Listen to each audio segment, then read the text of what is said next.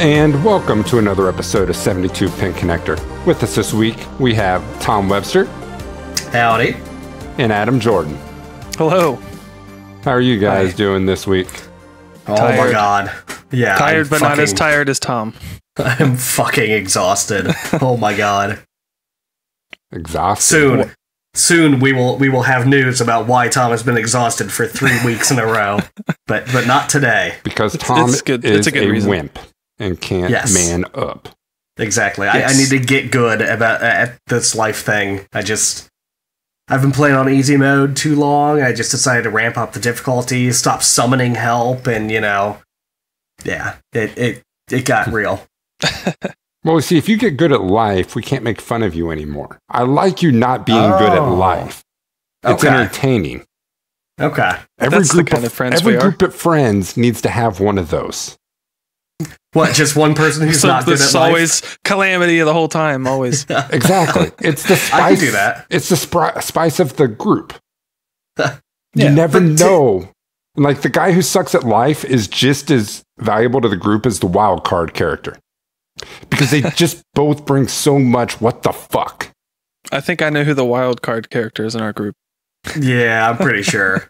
And what happens to those two guys is they either become the guy who goes into like the Marine Corps or something and gets his shit together and comes out like after 5 years. He's like, yeah, I've got my whole life on track. It's amazing. I've got a wife, 2 kids, a nice house, a decent car. What? Life isn't so hard. And then you've got the guy who's like, yeah, I think I'm going to be a nudist hippie in like Southern Oregon or something. I think I know who that is too. And then he ends up just living. He just ends up living in Colorado instead. Yep. Yeah. He gets to Denver and is like, I kind of like it here. It fits right in.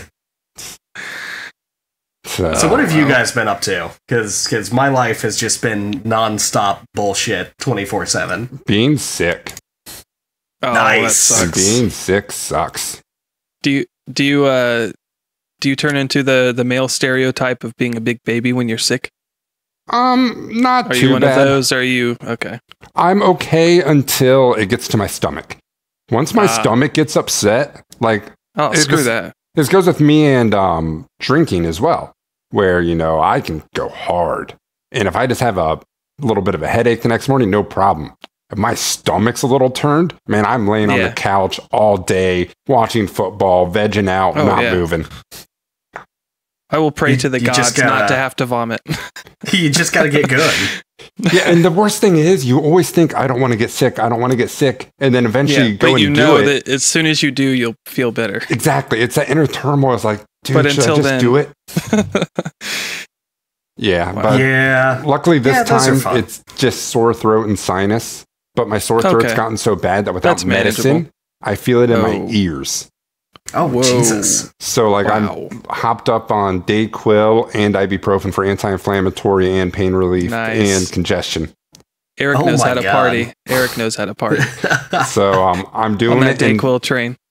I'm sure someone listening is going to be like, dude, that's a death cocktail. Just let me know before IOD. Some nice scotch. Yeah. Ooh. Now, I got me actually some salted caramel tea, so I'm being nice to my throat. That actually sounds pretty good. Yeah, it does. I love tea. I have tea, some tea right here. English breakfast. I have got Lipton. Yeah. That is a large mug of tea. I love my large mug. Adam got me into some of the finer teas. Like I liked, there's a stash liquor mint kind of tea. Oh, yeah, so Moroccan good. mint. Moroccan mint, so good. Ooh. I'm a fan of spearmint tea. Yeah. It's like chewing a piece of Wrigley's gum as you're drinking a cup of tea. It's amazing. And Minty green tea is great. 9 times out of 10 with that, I won't add sugar. But that one time you add sugar, it tastes like fucking candy. It's just so good. Yeah. It is so amazing. So, have any of you guys been doing any video games this week? No, but I did drink a nice hot glass of Tazo Passion Tea. It's that hot pink tea. It's really good stuff. Add a little bit of sugar. You can even add just a teeny bit of cream to it, just to make it that much better. It's amazing. It's like a tea sort of milkshakey thing. It's wonderful. It's fantastic, but it stains like a son of a bitch. Yeah. Yes, it does. I guess we can sidebar into video games if you guys are done with the 72 Food Connector podcast. I'm sorry. Had to cut the food short. Well, the drink short, rather. So my week has actually been very, very, very light, like last week. But I did get in some new games. Of course, I played some Dark Souls 2. I killed a giant spider by myself. I didn't even have any help. So that was fun. Still really easy. It's just because I've gotten good, though. I got so good, it's just so easy. You just got too good. You got too good. I've been playing some CSGO because I didn't want to, sit down with my Dark Souls and like go full force for a couple hours. It's like in the morning, I've got 15 minutes to play a game before I leave for work. Don't have a lot of time, so I jumped into CSGO, played some deathmatch, played some gun game, played a couple rounds. It's fun. It's always fun. Gun game is the only thing on CSGO I can do because I am trash at CSGO. Yeah. Even though I play rarely, I'm always hovering, and this has got to be a testament to their matchmaking. I'm always hovering like right near the middle. I'm not great by any means, but I'm not pub trash most of the time. It's been good. I love CSGO, and I'm totally pub trash all day. And I don't know. You killed that guy that one time. Yeah, we blasted the hell out of that door that one time too. I loaded up the original Counter-Strike just to do some compare and contrast because I love the original Counter-Strike. And on my laptop, CSGO just runs like a dog. So it's really difficult. And probably because everyone who's still playing 1.6 is a fucking god at first-person shooters. Purists. But even more than that, it almost feels like CSGO runs smoother. I don't know if it's the frame rate or the animations or what, but the original Counter-Strike feels a little jerky to me. I'm not sure why that is. But it was interesting. I definitely had a better time playing CSGO even with the lower frame rate.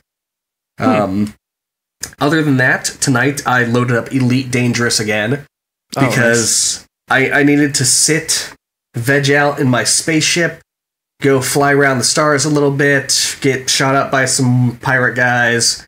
It's just a man in a spaceship in the vast blackness of space.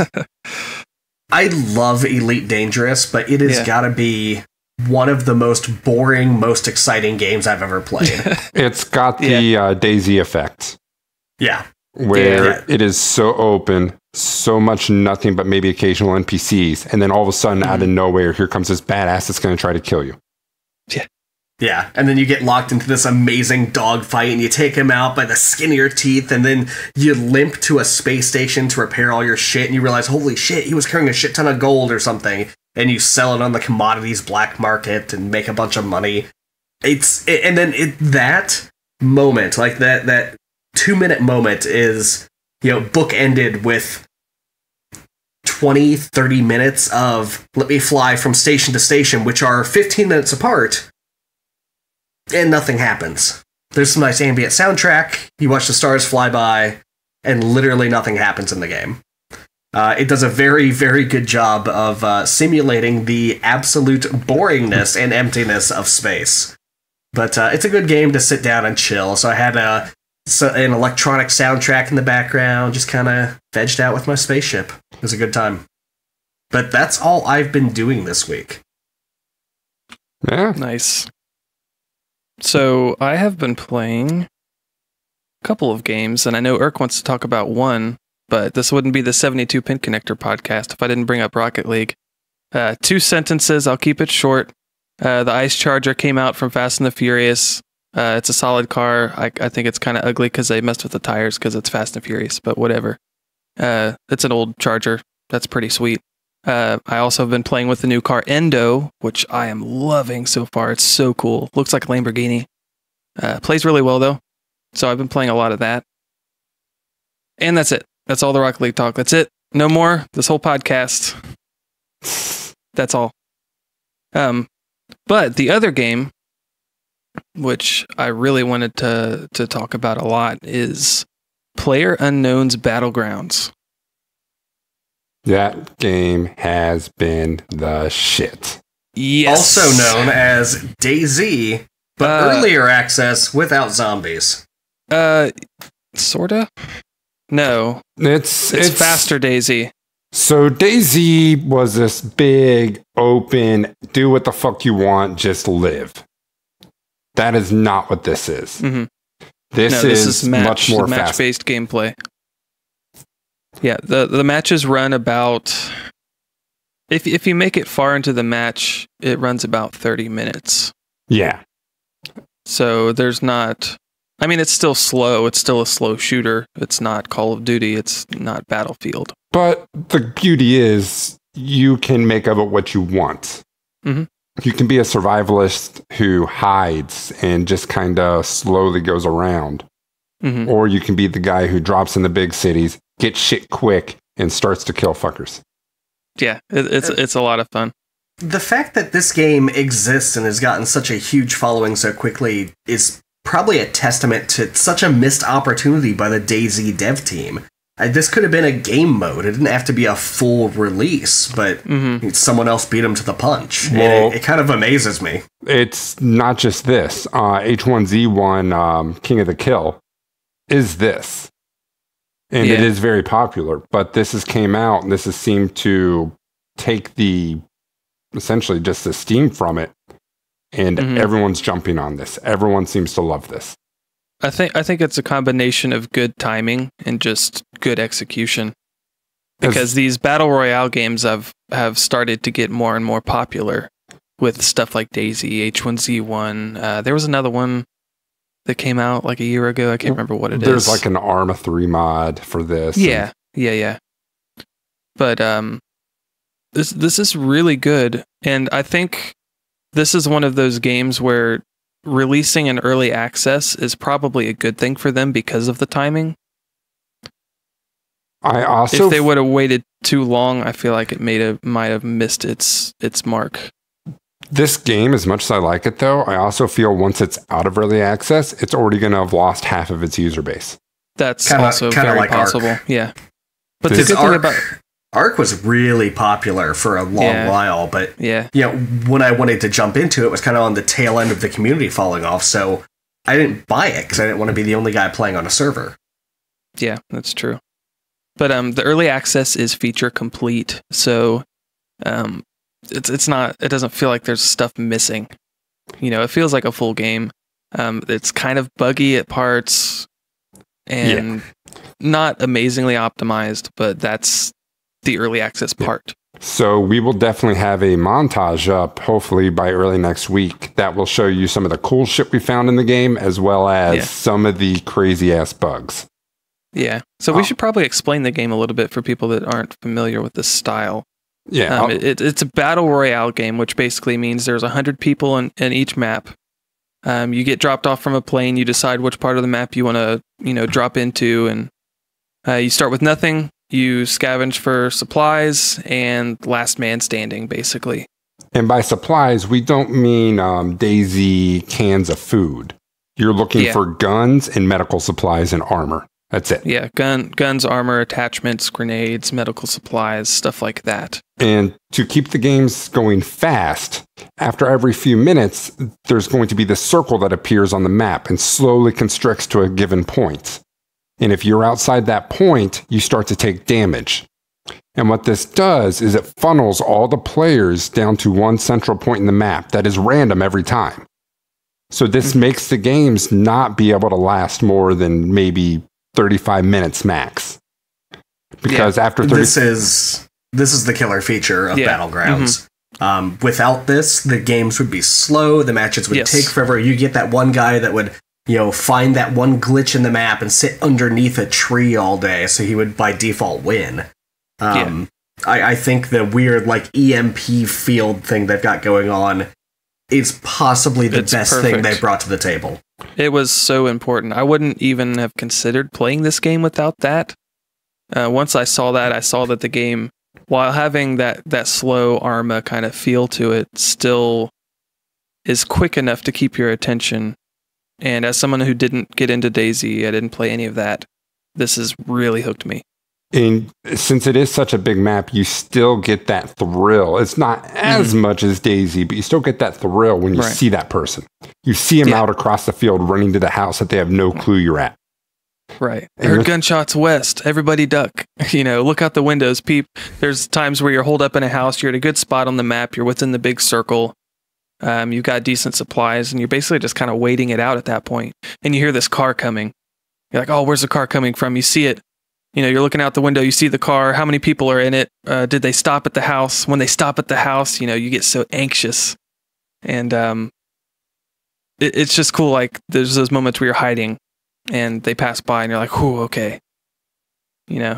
Or you will end up with a moment where you think you're in a good spot. The spot's awesome. You're going to camp this spot and fucking win. And then the next circle has you outside the range, so you have to fucking move. Yeah, that's one thing I was going to ask you guys about, because I watched your stream for a little bit and I watched some YouTube videos on it, but I actually haven't played the game.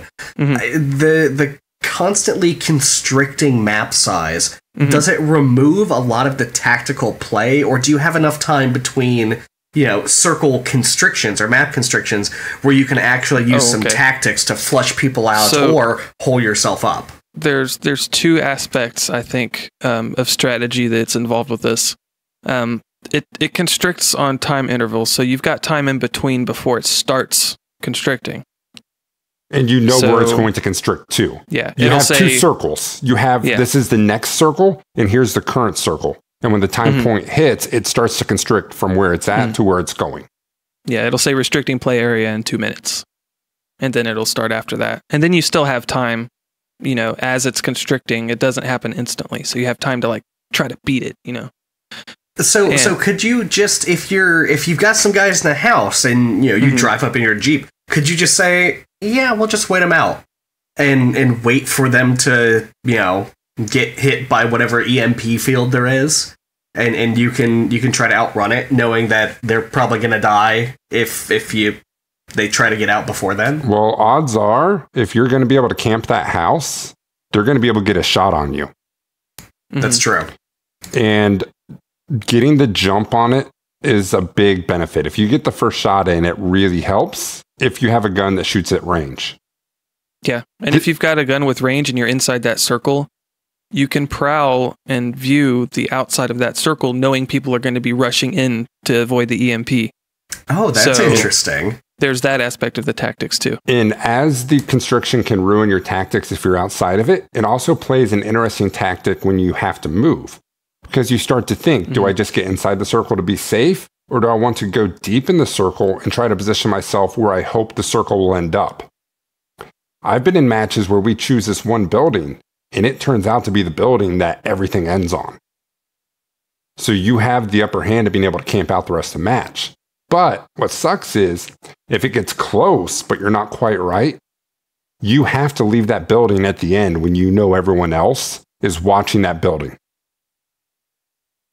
Very nice. So it adds a lot of different strategy to it. A whole lot. I'm looking at this game, though, and I'm wondering how long can this last?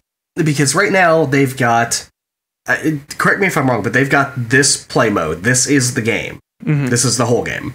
Yep. What is there to keep the player base coming back for more? And I saw that there was some cosmetic items. There's, time-based unlocks and stuff like that. But, DayZ had an incredible following, and then it didn't, die instantly. It wasn't like, the Monday Night Combat or anything like that. But, it had a very slow trickling out, and it still got fans. It's not completely dead. But what's to stop this game from, hitting this peak in early access so early, like it seems like they've done, and then fizzling out over the next 3 months or so and not being worth buying at that time? So the chat is actually answering a lot of your questions right now. So Soul points out they are rumors of a first-person only mode because you can right now toggle.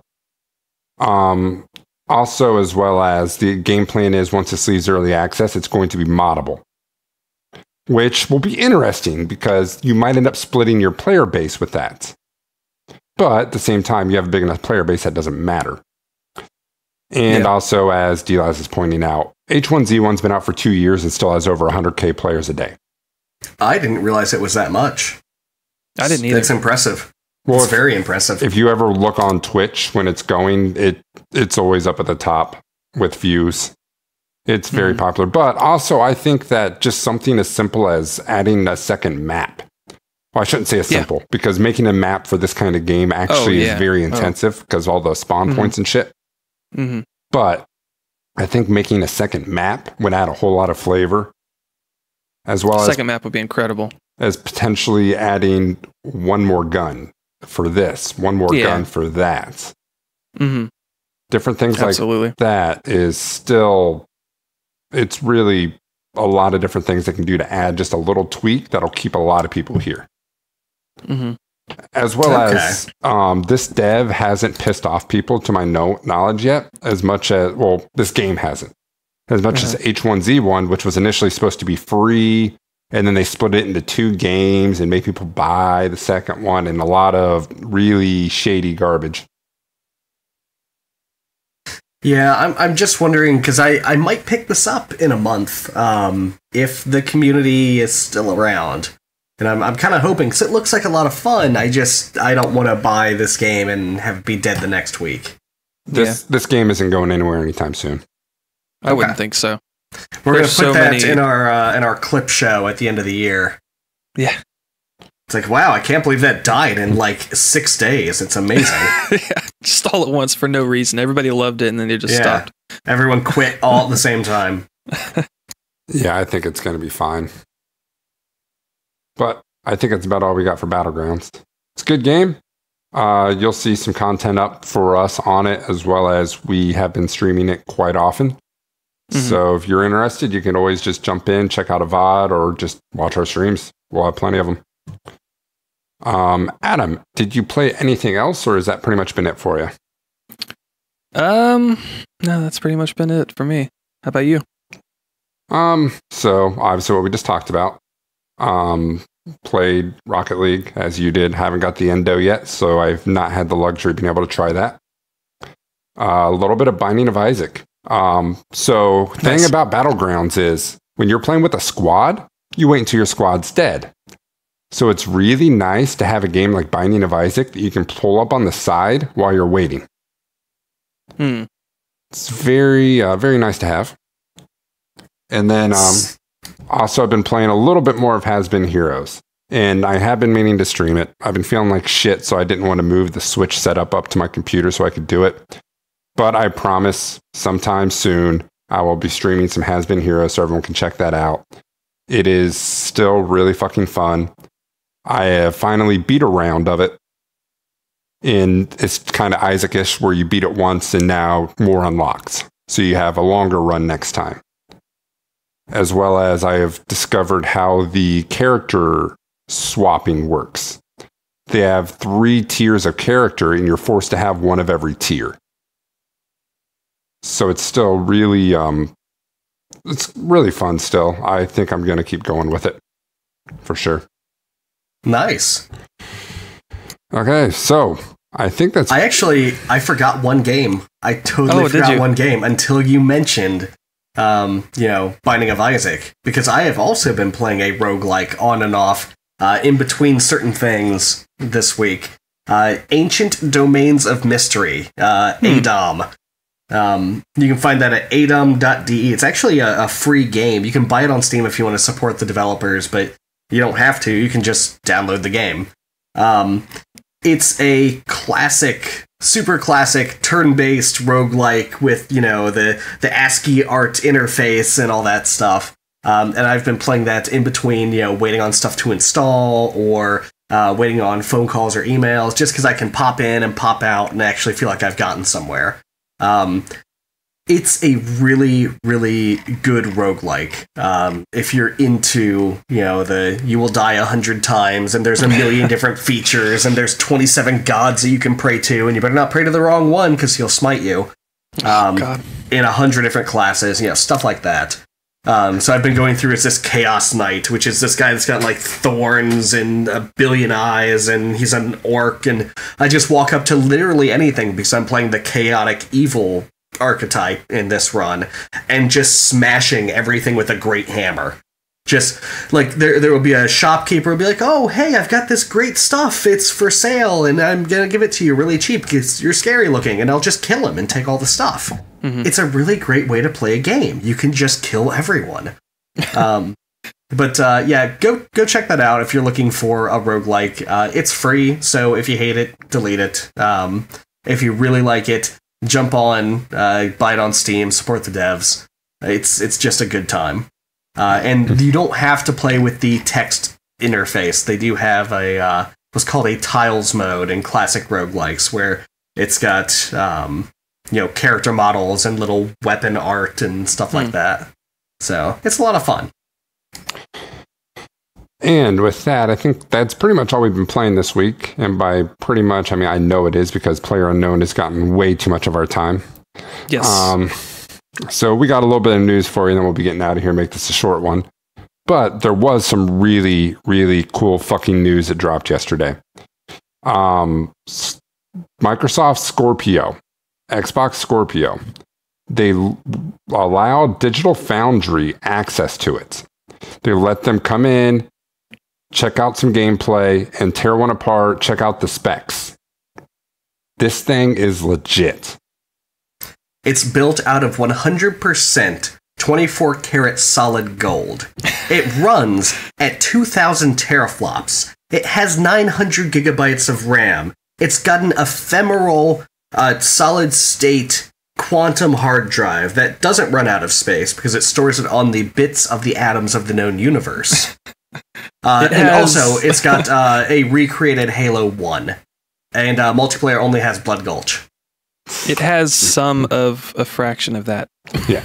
So, pretty much it's a 6 petaflop thing, whatever. I don't put much stock into that. But some of the actual specs that people can relate to, it's a 50% increase on the RAM. It is, instead of a 1.9 8-core, it is a, I think, 2.3 8-core processor. It's a highly customized GPU. And this is important because they are running on DirectX 12. So they have optimized the piss out of this thing to run with DirectX 12. This is really the big feature.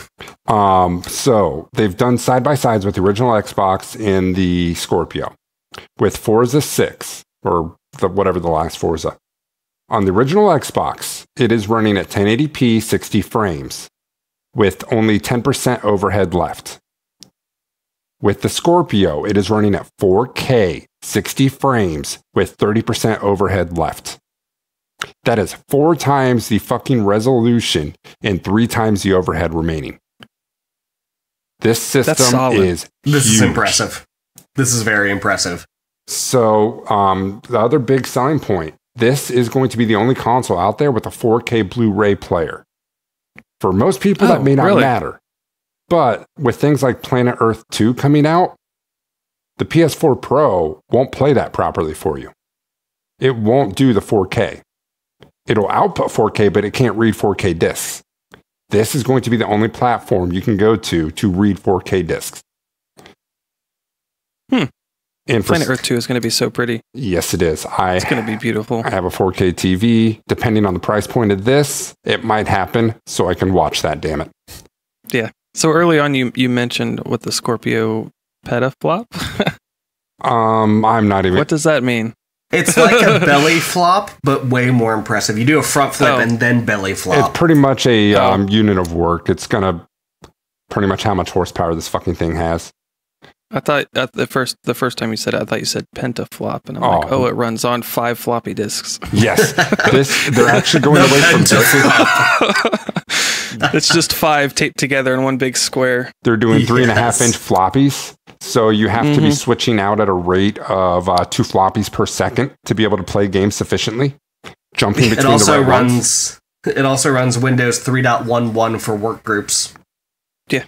Yeah, and so there is one interesting thing about Scorpio that Soul kind of alludes to that I think is interesting.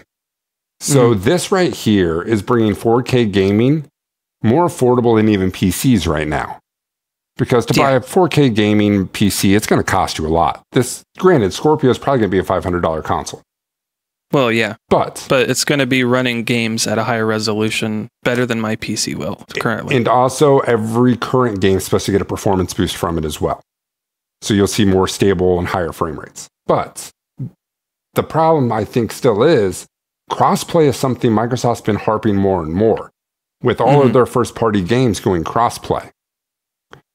So for those people wanting high performance, if they already have a PC, why are they going to want to buy a Scorpio? They will get some, but I mean, they're starting to cut their own market by having the crossplay. To a degree, a small part of it, but a part of it. Well, I don't think it really makes that much of a difference. Mostly because, and I, as a PC gamer all the way and console hater, there's like 10 people in the world who are PC gamers compared to, the people who have consoles. They can completely ignore the PC gaming market and it wouldn't hurt them at all. They can chop up that market 6 ways to Sunday and they don't give a shit. It's a drop in the bucket. It's like the revenue they got from selling Windows Media Player codecs kind of drop in the bucket for Microsoft. This company prints money. Yes, but here's the thing. It's not the idea of neglecting the PC gamer. It's the fact that the PC gamer may not have to buy the console anymore. Yeah, but they weren't going to anyway. That's right? not true. Someone That's like not me, true.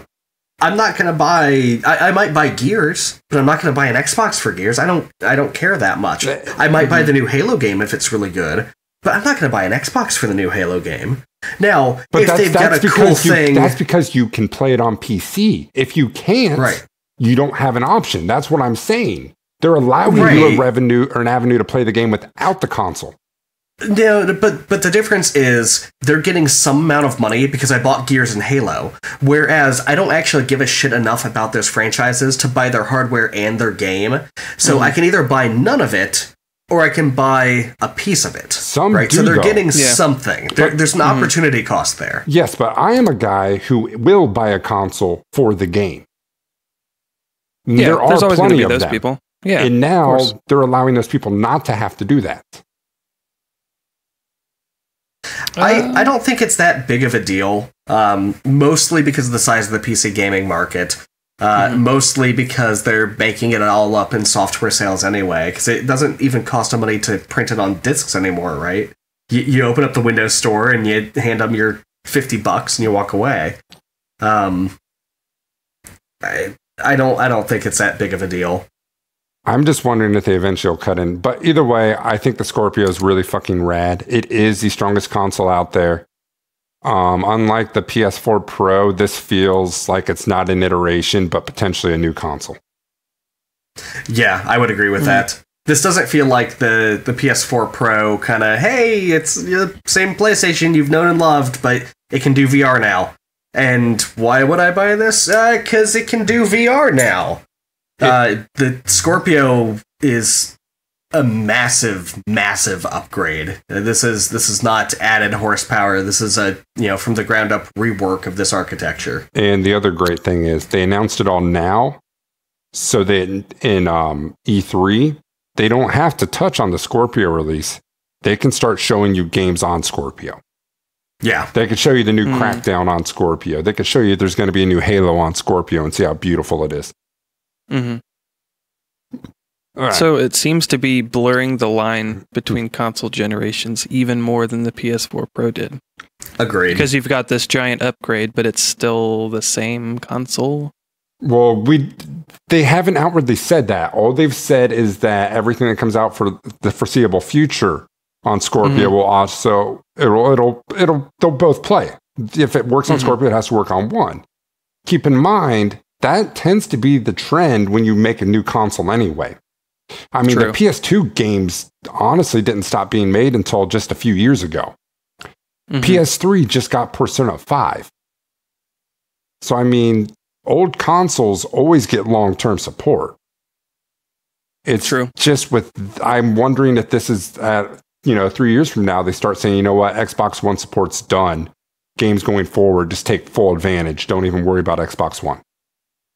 Yeah, I'm wondering if we'll see kind of the Appleization of the console market, where you've got, you know, the Xbox and the Xbox S, and the PlayStation and the PlayStation S. And you know, if you buy the PlayStation, you're a budget gamer, and you're going to get the shit games, and the, you know, 8 gigabytes of storage, but the OS takes up 9 of that somehow. And I could see them trying to do this TikTok thing that Apple's done, where you've got the cheap device and you've got the performant device. I don't know. We'll have to see. There's a lot of different ways this could shake out. Yeah, and that could be a good thing if the cost efficient device isn't garbage. You know, I think it's good to have that option of a cheaper console for people that don't want to spend that much money, that don't care as much about the fidelity of the graphics and the performance. And also, if you already have the console, to know, okay, we're releasing a new one, but you'll still get the games for the next 3 years. They just may not run as well. As long as they don't run like dog shit, it's okay. Yeah. Like if I was buying a console for one game, I would buy the cheap one. That's a good point. Depending on the game, though. Depending on the game. I mean, a game that's going to be beautiful, I want to make that thing as beautiful as possible. But then again, if you don't have 4K, why worry? Yeah. As long as it runs well. I mean, no matter what, at least we know that our controllers are always going to be the nice first-party ones, or at least ones built with standards in mind. Unlike back in the day when you went over to your buddy's house to play GoldenEye, and he said, bro, here's your controller, and he hands you this, like, weird, chunky Mad Catz piece of shit. With the clear plastic, and you can see all the insides. God. The it would be buttons. So great if that company filed for Chapter 11 bankruptcy and took all their shitty controllers with them. You know? Wouldn't that be great? Well, it would be great. That would be awesome. Bad news for you, they didn't. Because Chapter 11 is too nice. Chapter 11 is them reorging. This is Chapter 7. This is a complete shutdown. Mad Catz is in the news for a complete liquidation. They filed Chapter 7, all the board has been released, and all assets are being sold. So, Thank fucking God. Well, Mad Catz gets a bad rap because early days controllers. They actually did a lot of really good stuff, though. They were the premier company for fight sticks. Arcade-style fight sticks, they were I premier. didn't know that. I did not know that. It's not all bad. I do like giving them shit, and it's really sad that, you know, people are losing their jobs and livelihoods. This sucks, right? But the general response is, if there's anything negative about the company, make it sound like it's the end of the world. The whole company is just dog shit. If they've done anything wrong in their past ever, they're absolute dog shit. Valve, Ricochet, I have not forgotten. Fuck you. And by the way, Blue Shift was an average game. But anyway, I'm watching you. Vospex is more like Sad Cats. In the PS1 64 era, everything they made was really bad outside of memory cards. But honestly, when the Xbox came around, they made some of my favorite Xbox controllers. In fact, the original Xbox? You had that Xbox 360 controller, that Xbox 360 for controller PC? I used constantly was nothing but, it was Mad Catz. And it was great. Yeah. It literally just shit out on me this last week because the cable started, or this last month, sorry, because the cable started to short. Yeah. I played that one. It had the messed up bumpers. Well, like that. It was the thumbstick because I tore off the rubber. I worked it off to the point where I just ripped it off. Oh, I thought the bumper felt weird or something. No, the bumpers Maybe were that's fine. just how it was. Yeah. So that was kind of weird. But otherwise, the buttons felt nice enough, I guess. But yeah, Mad Catz, hit and miss. They made okay peripherals for Rock Band. But yeah, a lot of people hated them from the go because how shitty they were on the PlayStation and 64. They were just the cheap knockoffs. Yeah. Here's your controller, bro. You know, if anything, we can thank Mad Catz for this great meme we now have. Yes. The bro, here's your controller. Yeah. We wouldn't have that without them. Absolutely. I think I've still got a Mad Catz N64 controller laying around here somewhere. Nice. Of course. Of course. That's enough of Mad Catz. Fuck them. They're gone. Bye-bye. Mass Effect Andromeda. They finally have patched a lot of the big issues. Well, a lot of the fixable big issues. They have Tom and the T-pose. They've fixed some of the animations. They've fixed, I guess, I didn't know about this. There was an issue where the eyes really looked bad, so they fixed the eyes. Yeah. They've reworked a lot of the lip syncing. They've actually reworked some of the quest structures where they had an issue where for a lot of the quests, you would have to wait for a certain point for them to be able to continue. And like all the quests would hit at the same point. So you go from being stuck on 10 quests to all of a sudden, bam, all these are ready to go. So I guess they've worked out some of that. But overall, the same narrative is still there. So by the end of the year, we might have a solid Mass Effect with a half-assed story.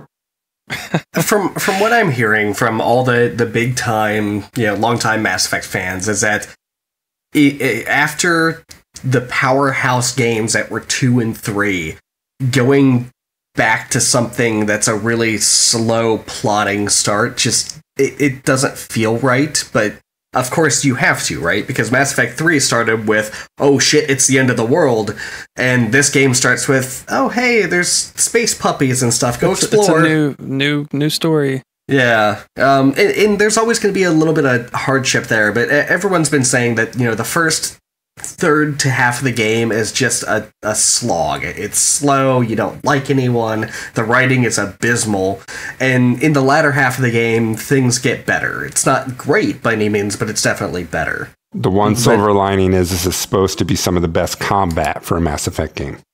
No one cares. No one cares. I wouldn't say that. Some people... no one cares.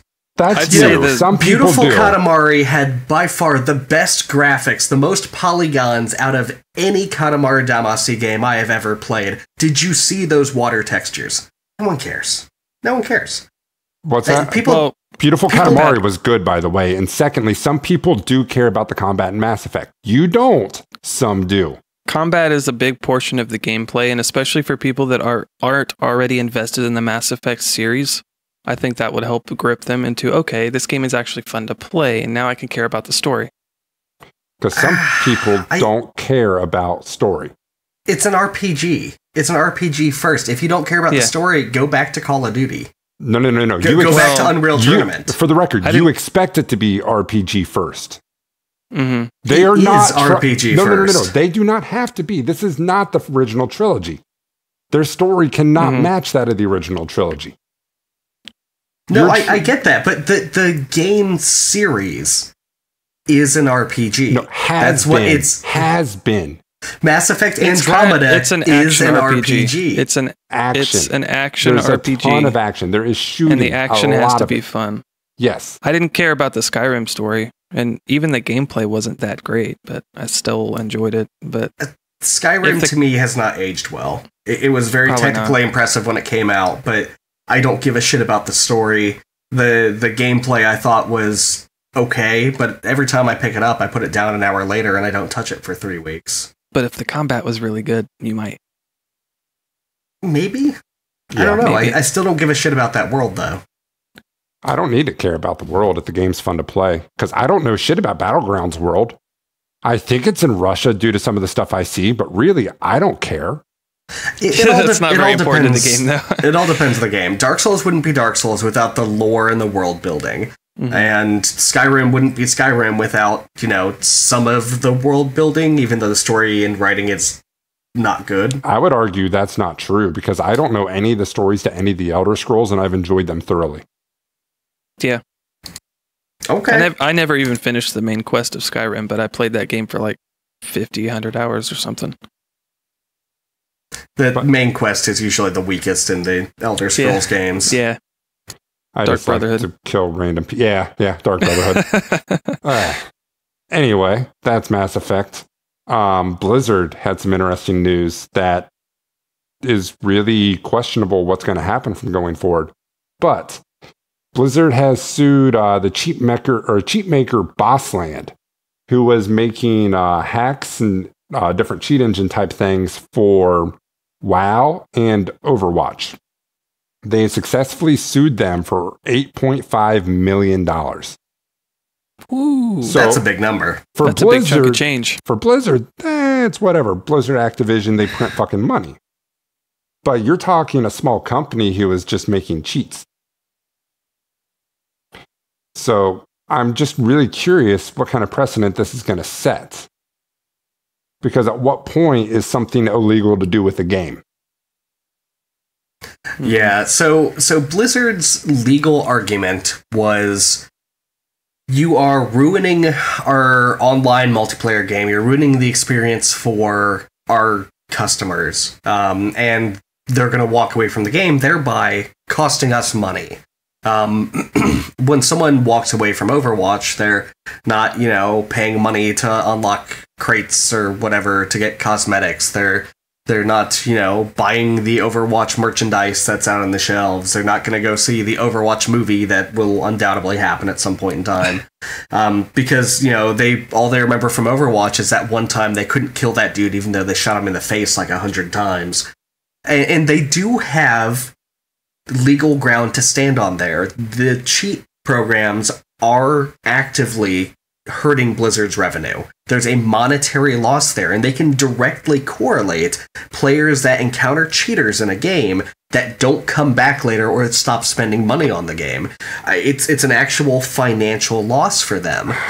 Where this gets really interesting is how far can you take that? If someone reviews your game and says, wow, this game is utter shit, can you sue them for driving away the people that would have bought your game had they not known it was shit?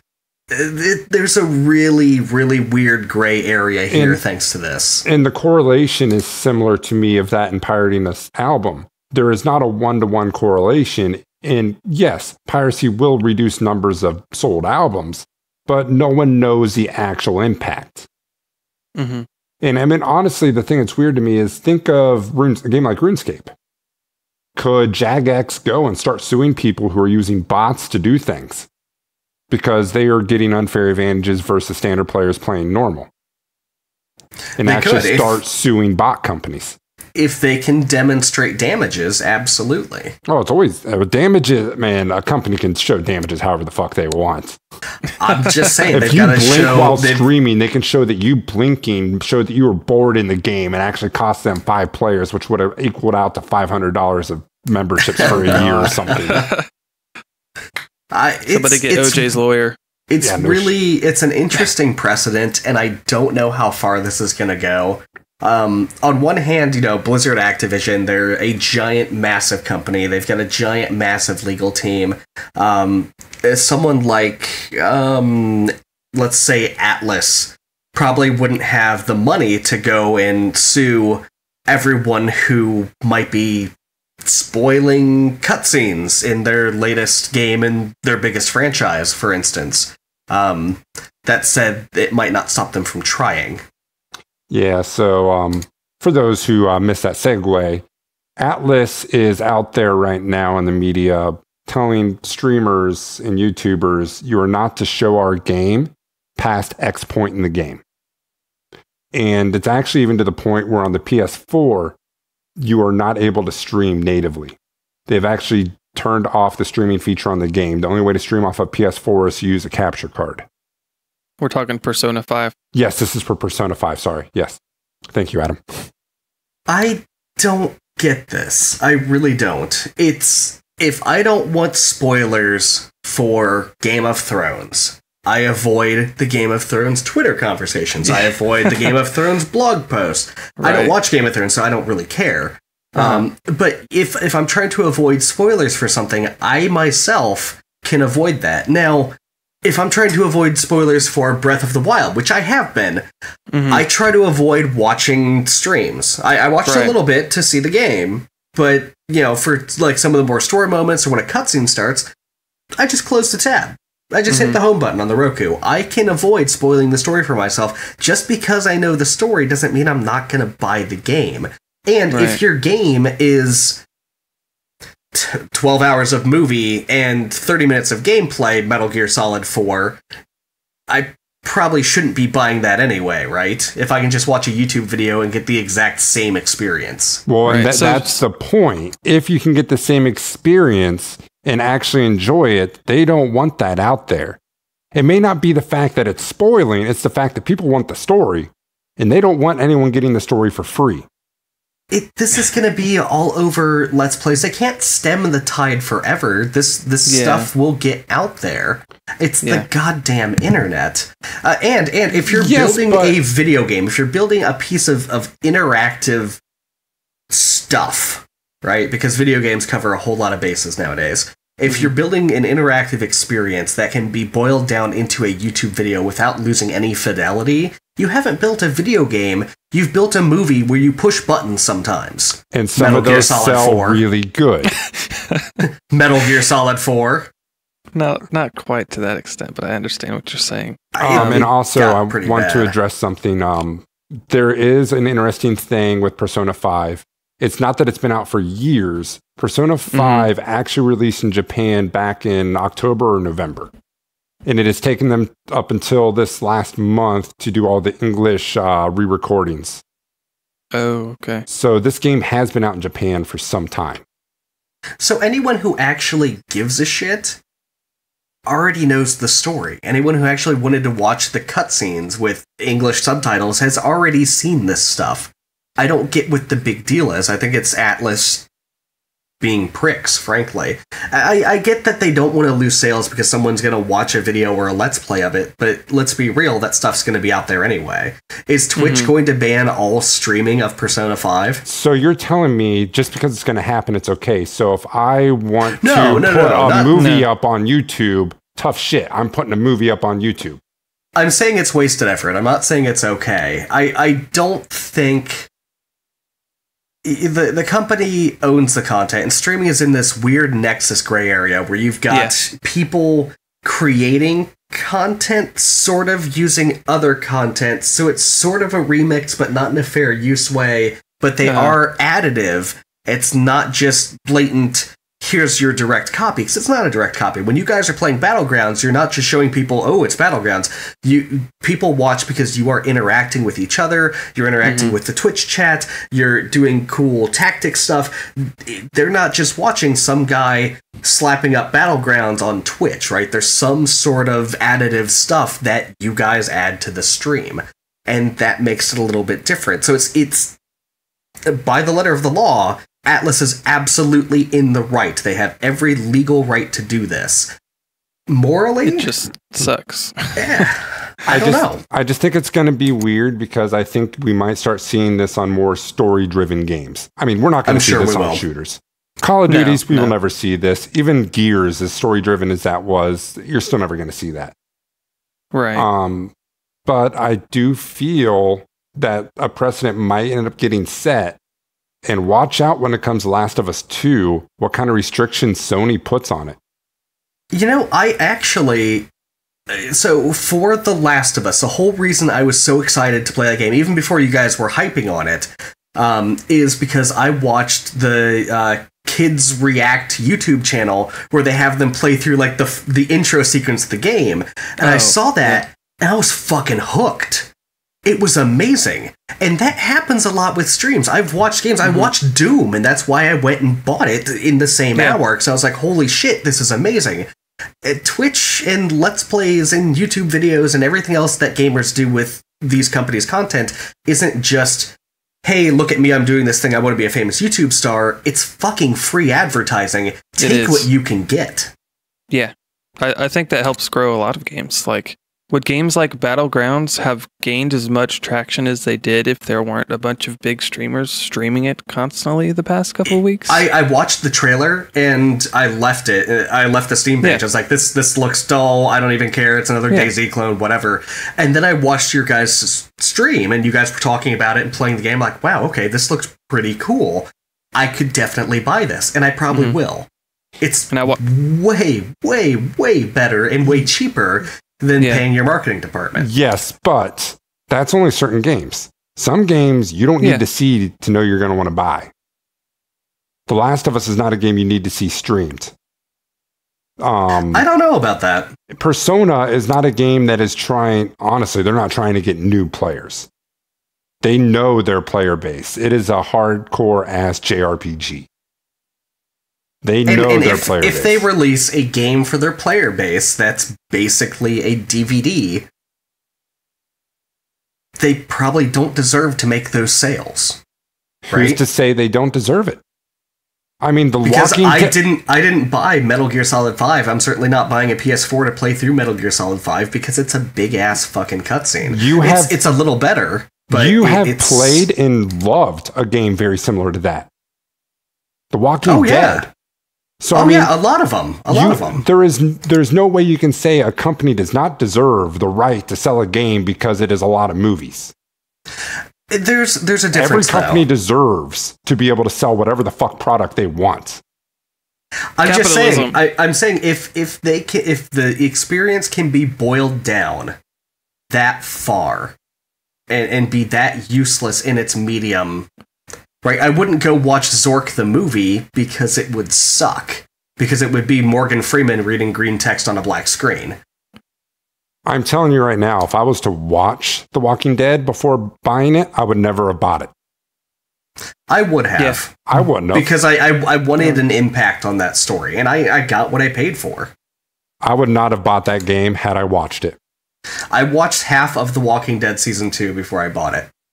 I don't feel bad about that at all. In the case of The Walking Dead, half of the point of that, the enjoyment of that game is making the decisions. And if you're watching somebody play, you're not making the decisions. To me, all of the enjoyment is the story.